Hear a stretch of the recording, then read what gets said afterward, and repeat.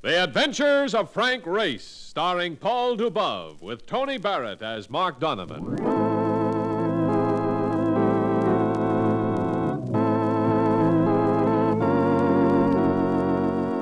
The war changed many things, the face of the earth and the people on it. Before the war, Frank Race worked as an attorney, but he traded his law books for the cloak and dagger of the OSS. And when it was over, his former life was over too. Adventure had become his business. The Adventures of Frank Race.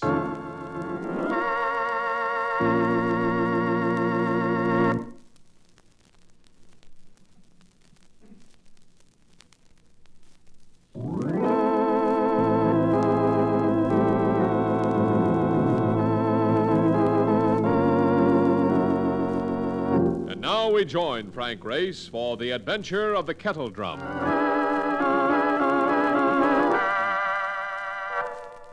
Enthusiasm is all right in its place, but there are times when it can be a curse, particularly when you've been up all night playing poker and your mouth tastes like an old mattress from too much smoking.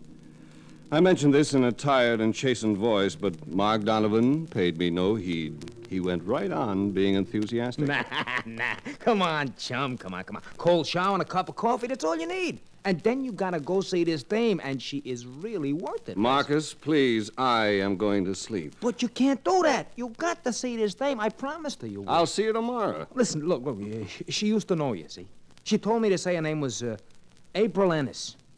Does that ring a bell? Yeah, it rings a bell. Ah, that's good. Let me have a cigarette, Mark. All right, now look. If you remember her name, you will remember what she looks like. And if you remember what she looks like, you will want to see her. And if you don't, you ought to be taking vitamins.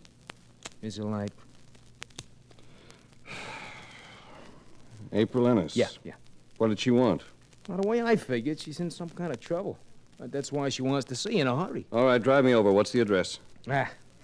Strictly hoity-toity. Number 8, Leyden Square.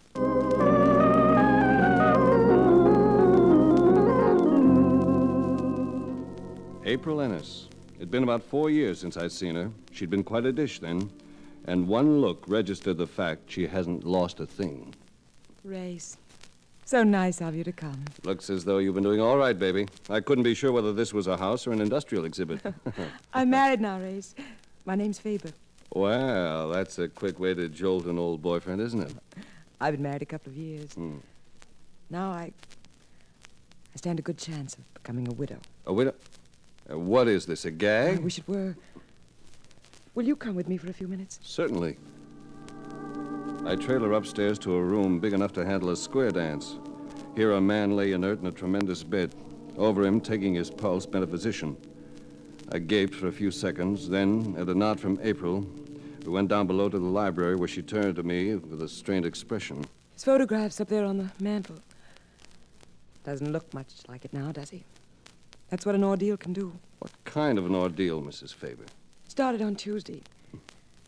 My husband didn't get home as usual in the evening. This has happened before, but when he didn't come home the next day, I called the police.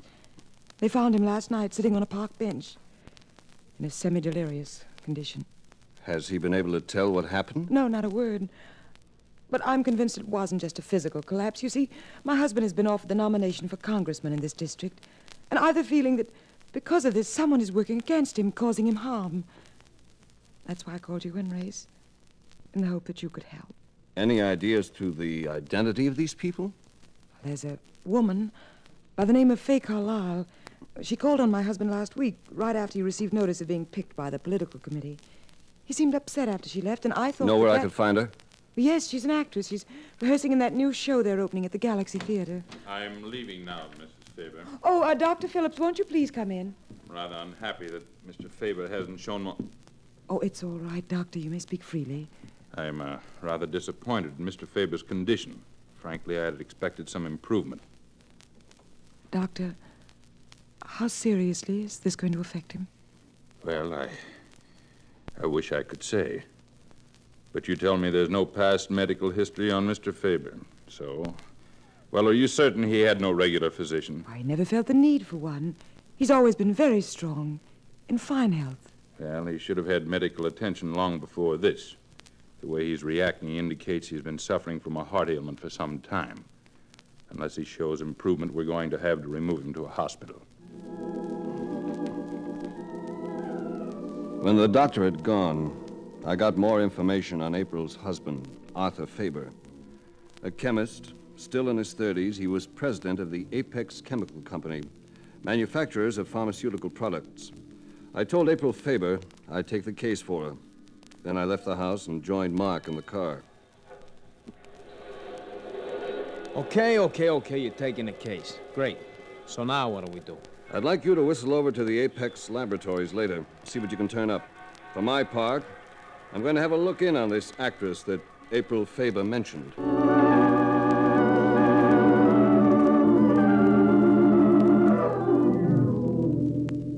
I found Faye Carlyle in her dressing room.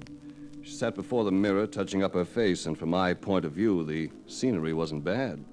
Across the mirror, someone had scrawled a telephone number in lipstick. Parkway 2444. She noticed that this had taken my glance and wiped it away with a makeup towel.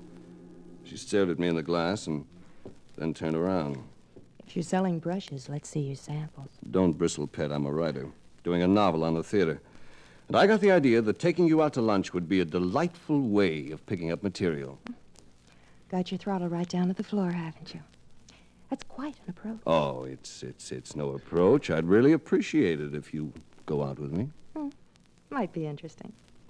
But I tell you what, before I go, I've got to make a phone call. She went past me exuding the fragrance of taboo and kept me waiting for such a long time I began to think I'd been played for a yokel. But just as I was about to call it a lost effort, she came back with a perky smile of agreement. I waited in the corridor while she changed clothes. She presently appeared looking like something out of Sack's window. I told myself gleefully here was a case with definite possibilities. But I didn't revel in this thought very long. At the stage door, we were intercepted grimly by a blond male who looked as though he should have been playing tackle for Notre Dame.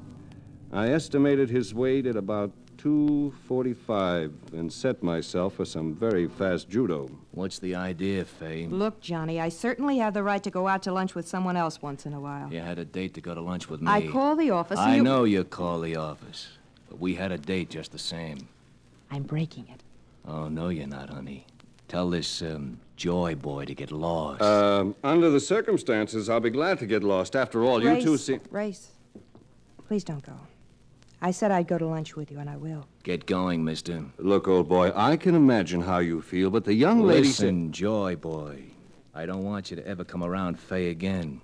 Understand? Your statement is clear and to the point. And just so you don't forget, I'm gonna tie a little string around your finger like... I rolled with the punch, catching it on the shoulder, then swung one of my own, but the girl lurched against me and... Oh! Nice blocking, honey. Come on, Johnny. Let's just leave him here.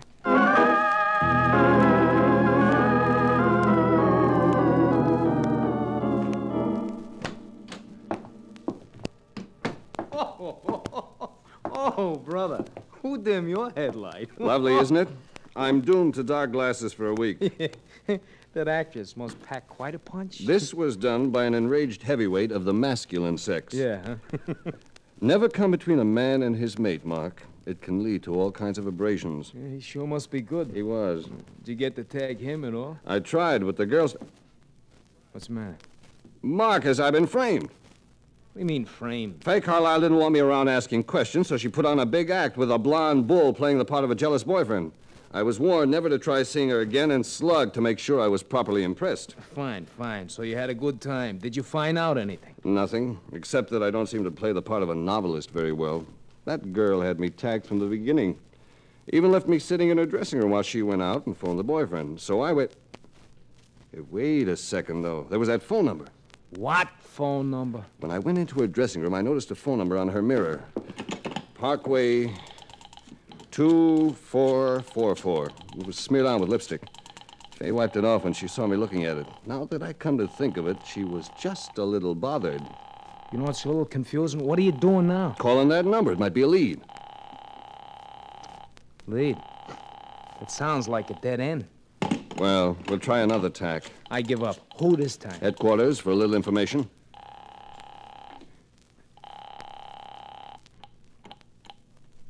Homicide, Lieutenant Liebes. Ed, Frank Race, could you get an address from a phone number for me? Oh, what's the number, Race? Parkway 2444. Oh, hold on a second. Liebes is gonna want to know why. Doesn't matter. Race? Yes, Ed? Anything homicide might be interested in? Not so far. I'll keep you posted. Okay. Here's your number. Nightclub on Houston Street. Spot called the Kettle Drum. Don't happen to know who runs it, do you? No, I don't. I'll have to check on it. Never mind that, Ed. I'll check on it myself. Thanks a million. Okay, what? Nightclub called the Kettle Drum. That's why we didn't get an answer too early in the day. So now? So now we'll have a look at it this evening.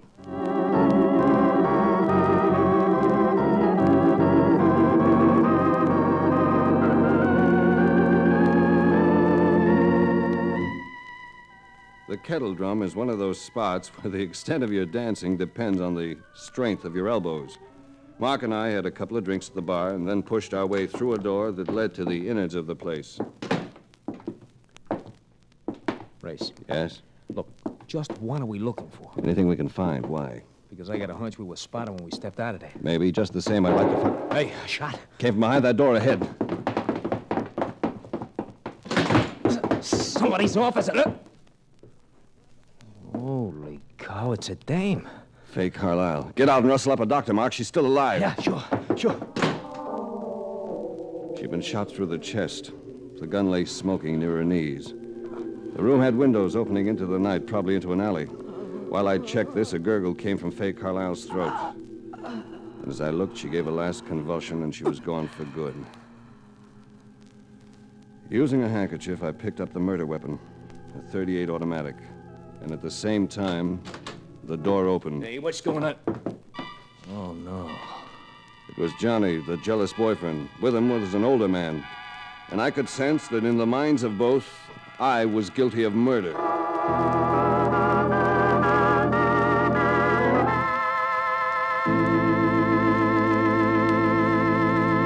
We'll return to the adventures of Frank Race in just about 1 minute.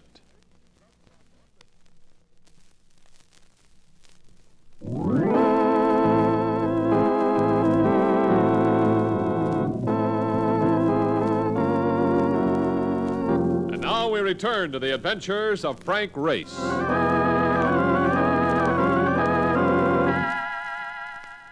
The two men stared at me, and I stared back. I certainly couldn't blame them for their thoughts. They'd surprised me standing over the girl's body holding a smoking gun. The older man, sleek in white dinner jacket and maroon cummerbund, eyed me narrowly. You and the girl must have had quite a disagreement. I had nothing to do with this. I just found her here. Well, you lie. You shot her.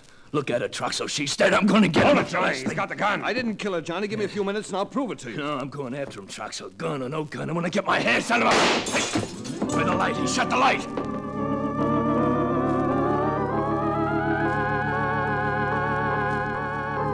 I made it by way of the window, dropping about 8 feet to the alley pavement. A few minutes later, I limped into a Broadway drugstore called Homicide and got Liebes again.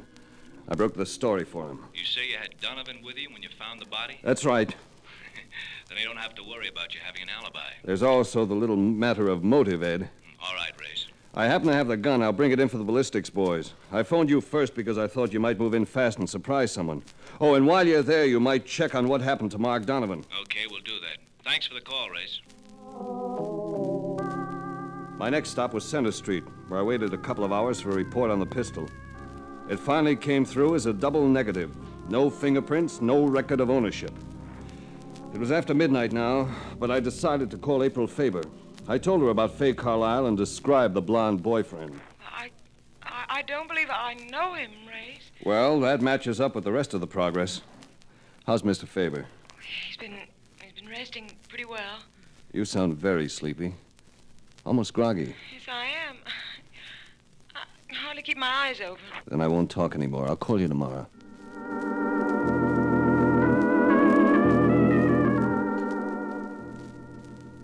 I was beginning to feel a little worried about Mark, so of course I headed back to the Kettle Drum. But the place was sealed by this time, with no one around but a pair of uniformed officers, who, as usual, were thoroughly noncommittal.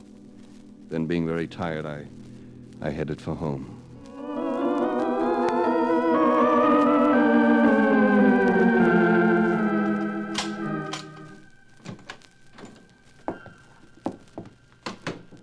I was really feeling groggy by now. Getting back to the apartment was like reaching sanctuary. Groping for the light switch, I was thinking of what a hot shower would do for me. The next second, before my fingers could touch the button, I froze. I froze because there in the dark I could hear someone's heavy breathing, and it wasn't my own. While I waited motionless, trying to figure out what to do, a voice settled the problem for me. Turn on the light, Race. You have company. Tell him, Richie. You got lots of company. And we both got heaters. So you can drop yours on the floor, huh? I'm sure you understand him, Race. Drop the gun. Now the light. It was the suave gentleman of the kettle drum, Troxel. With him was a saddle-colored companion who looked tougher than a cheap steak. Well, Race? Care for a drink? I believe we'll pass up the hospitality for now. I came here because I want to know the story on Fay Carlisle and Johnny Taylor. I'm afraid you're several steps ahead of me. I'm reasonably certain you had nothing to do with the killing of either of them. Wait a second. The big blonde, he's dead too? Yeah, after you left. We found his car with blood all over it, and he was gone. Who was Johnny Taylor? He happened to be my partner. I'll mourn poor Johnny. But I'm not going to allow my sadness to get in the way of good business. To put it concisely, Johnny was working on some kind of a deal. Whatever it was, if Johnny was in it, there was money involved. Now, I'd hate to see a good thing die just because Johnny did. If Taylor was your partner, why should he want to mix in anything shady? The kettle drum looks like a paying proposition to me. Take a better look next time you're there, Race. We've been dying for years. Ever since the military stopped making it one of their favorite reservations. We're strictly a war baby. You're probably not going to believe me, but I can't help you. Before you say that, take a look at these.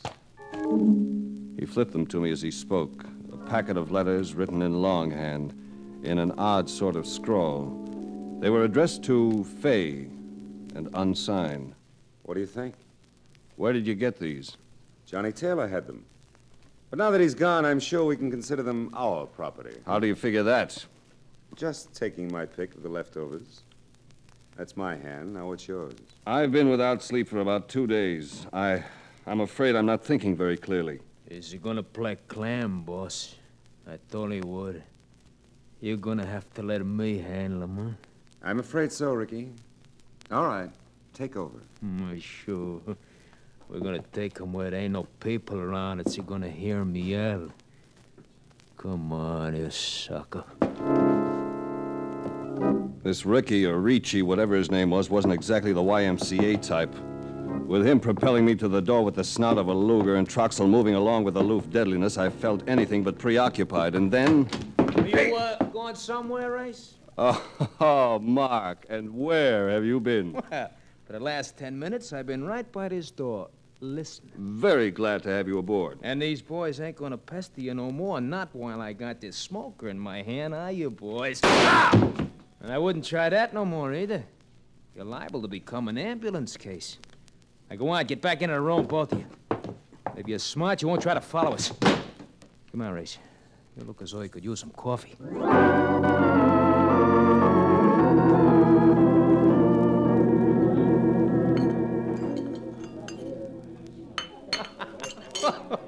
Oh, brother, you sleepy. You know something? I have never seen you look this punchy. Yes. Yes. Is that all you can say, yes? Didn't you go out to Faber's Chemical Company? Well, certainly. You told me to, remember? Talk to anyone? No one there but the watchman. I didn't get there till after dark, you know. Did you get inside? You kidding?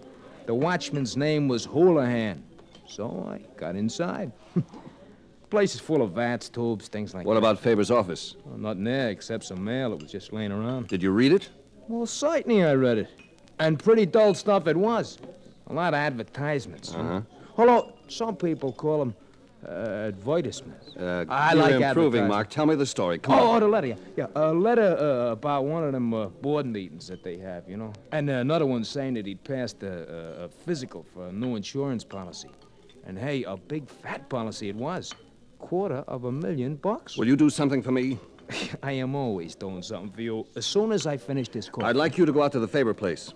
This late? I'd like you to get through to Faber's nurse on the quiet. Ask her to grab every vial that's held any drug she's administered to Faber. Ask her to hold them and not say anything about it. Oh, great. And while I am doing all the heavy work, what are you going to be doing? I'm going to pay a visit to that chemical plant.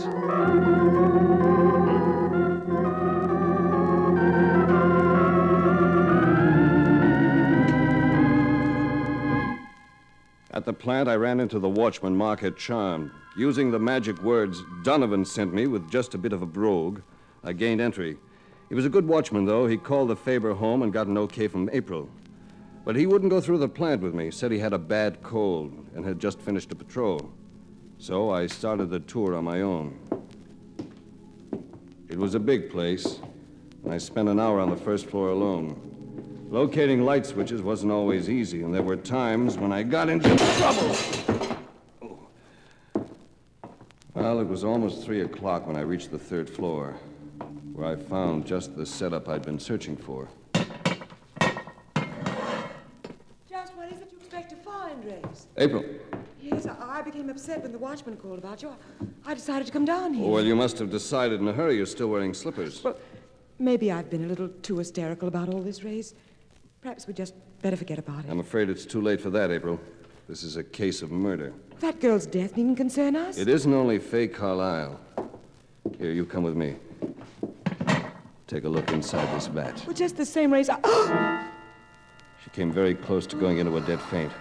I remembered smelling ammonia in one of the tubes I'd investigated, so I found a mortar about the size of a cup and filled it with the stuff. And it finally brought her out of her shock. I'll be all right now, Race. Good girl, that's fine. But that's some kind of body in there. It was a body. The way that acid is working, couldn't be anything at all in just another few hours. Who is it, Race?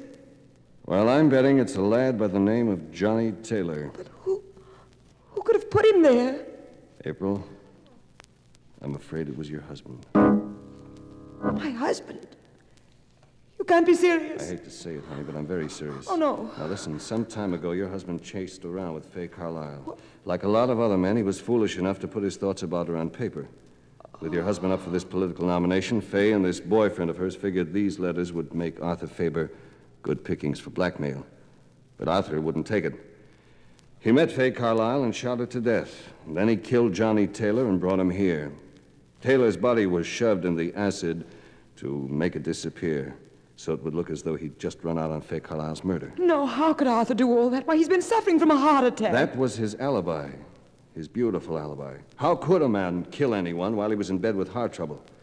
And that's why you've been so groggy. You were drugged, you and that nurse. So you'd be too groggy to know when Arthur Faber was slipping out to commit murder. But his heart trouble. Honey, have you ever heard of goof pills? Well, you wouldn't have, but they were used during the war by draft dodgers.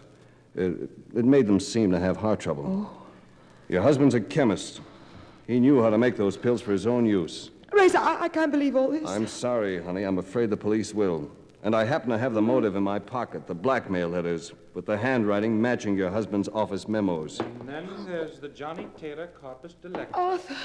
It's a pity you had to discover all this, Mr. Race. Pity for you, that is. It was Arthur Faber, all right, dapperly dressed and looking as healthy as a round of golf. He was gripping a pistol and gripping it steadily. Arthur, you're ill. You shouldn't be here. I think Mr. Race explained that situation very well, my dear. I even had that silly nurse giving me injections of water, which she thought was medication. But I'd like to know what led you to suspect me, Mr. Race. The doctor said your illness indicated a heart condition that had existed for a long time. But in your office, my partner found a letter that showed you just passed a physical examination for an insurance policy. Ah, yes, the unforeseen circumstance. It's a shame, because now I shall have to see to it that you join our friend Johnny Taylor. And you too, my dear. Arthur. I'm sorry, but I have no other alternative. You'd clutter up my peace of mind no end. Look, we're both allergic to acid, I'm sure. I'm really very sorry. All right, since you insist on the acid, I'm going to insist on this ammonia. You blinded me! You... Oh, sorry, Faber, but that's all for you.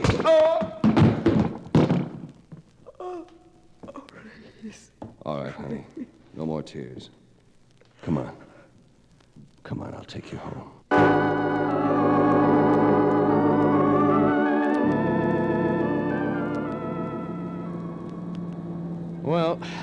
you can get some sleep, Race. I don't feel much like it now, Marcus. The tiredness is past. Yeah. You don't sound as though it has. Something else now. That girl and what I had to do to her. Hey, that's right, isn't it? Yeah, that's right. She was an old flame, wasn't she? One of the biggest and brightest. Yeah. Oh, but look, kid, it ain't gonna do you no good thinking about it. No, there are times when thinking doesn't pay. Yeah. Hey, look, you want to stop for a drink, huh? Yes. Oh, yes. Tonight I really need one.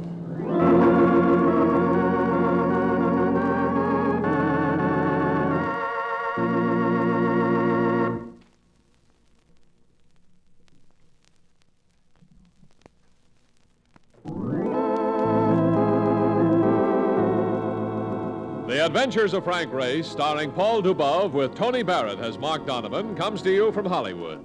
Others heard in tonight's cast were Betty Lou Gerson, Barney Phillips, Michael Ann Barrett, Peter Leeds, and Gerald Moore.